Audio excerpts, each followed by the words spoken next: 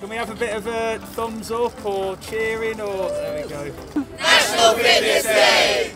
Well, National Fitness Day is sponsored by Argos. It's an extraordinary day where across the country you can, in parks, in leisure centres, in gyms, you can participate in any activity. It's all there and it's all free. City Talk, Liverpool. It's Radio City Talk. I'm Connor Phillips. Welcome to full time on what is a gorgeous day across Liverpool, but more importantly, what is a very active day, not only across Liverpool, but across the UK and potentially the world on National Fitness Day. Yeah, so we're UK Active. Our mission is to get more people more active more often, and National Fitness Day is our flagship event of the year.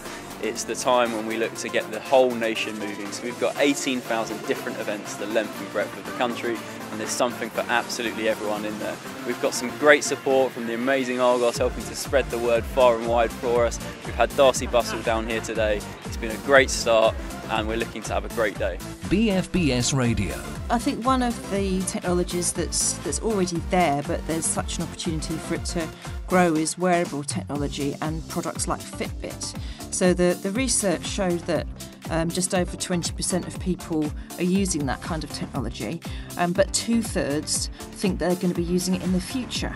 And we certainly see that at Argos, both from what our customers are buying, but also what our colleagues are doing.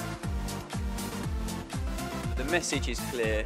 No matter how much activity you're doing, just try and do a little bit more. It's great to fit it in. It'll be great benefits for you and your family and a great way to spend your time.